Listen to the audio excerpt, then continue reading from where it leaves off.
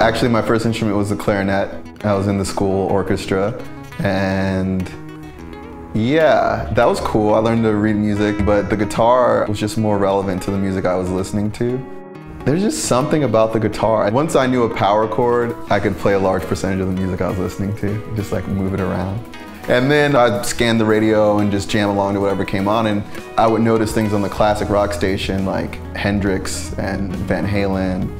I'd be like, a lot less power chords and a lot more other stuff going on. So I eventually just started to get instructional videos. So I would go to my local music store and get one. So Paul Gilbert, John Petrucci, Frank Gambale, Yngwie Malmsteen, all these guys basically were like my teachers without them knowing it. When I started playing 7-string, I didn't really know much music theory, so I was very much into just exploring the fretboard and hearing cool sounds, and I noticed that there were more riffs to be written. Once I started to really understand the fretboard, I realized there's a lot of advantages to having more than 6 strings. With chord voicings, tapping, arpeggio shapes, you get a lot of repetition. I stayed on a 7-string for 5 or 6 years until Meshuggah put out an album called Nothing, and it was 8-string guitar, and it was the first time I ever heard it, and I was like, what is even happening? Animals as Leaders is definitely like my attempt at a perfect project. It incorporates complex harmony, complex rhythm, and even my love of electronic music and textures.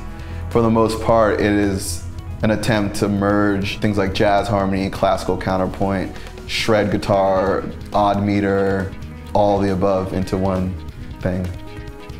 I think Animals as Leaders sounds the way it does because of the fact that we listen to so many genres of music that have nothing to do with metal. I'll just jam along to stuff in my iTunes. That's pretty diverse. It could be everything from Rihanna to Christian Scott. I like that just because it's like, I get back to Tosin the musician as opposed to Tosin the Animals as Leaders guitarist. Ibanez, to me, was always super visible because of the players I was learning from. Guys like Petrucci and Vai and Satriani, they all were playing Ibanez. So they were always a brand that I naturally wanted to play. They were one of the first major manufacturers to do a 7-string guitar. They actually helped to validate the extended range guitar because of how well they make the instrument. They were the perfect home for me. With my first signature guitar, I kind of used the RG as a platform to make my perfect 8-string RG.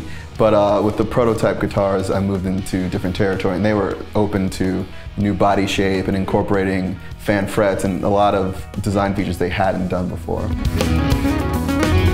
So this is one of the guitars that helped to inspire the design of my new prototype. It's a Strandberg. It was the first time I encountered an asymmetrical neck profile. This one has hard angles, kind of defining a plane for each thumb position. And it's a really cool interpretation on how to hold the neck. You have flat surfaces that provide more stability.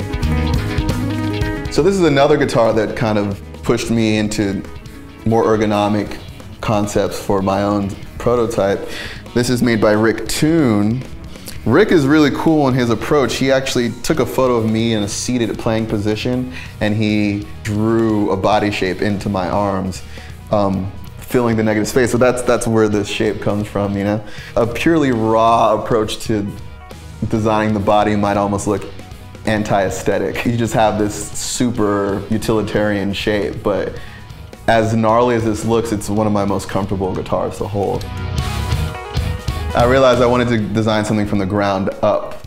I basically wanted something that was a bit smaller than the average 8-string.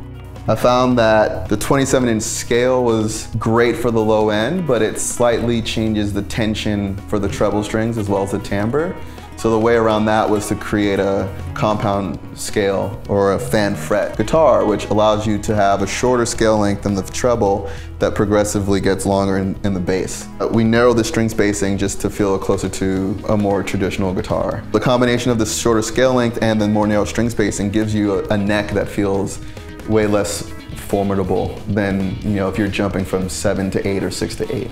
We actually have an asymmetrical neck profile. It's actually thinner in the bass than it is in the treble. I really like a thin, flat neck for extended range guitar, but for a lot of like anchoring positions for lead playing, I do like a bit of a rounder, fat neck.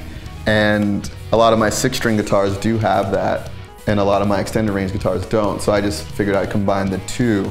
The shape just really allows for different playing positions very comfortably. It has a huge cutout in the back for your torso. Obviously these cutaways allow for different, seating positions.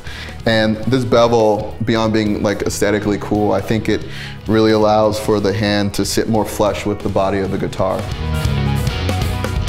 You get this monochromatic but different textures. So I have like a matte satin finish on the top, and then the beveled edges are polished. It looks like, a single color, but you actually have this contrast and finish. I'm really into high performance vehicles, particularly like German cars like Audi and Porsche. So I really wanted to do something aesthetically that had a very clean, minimal look. I think we're all interested in connection and resonating with others, and music is one of the most direct ways of doing that. It's so personal. It's what you want to say, it's what you want to express, and that's a beautiful thing to incorporate into your life.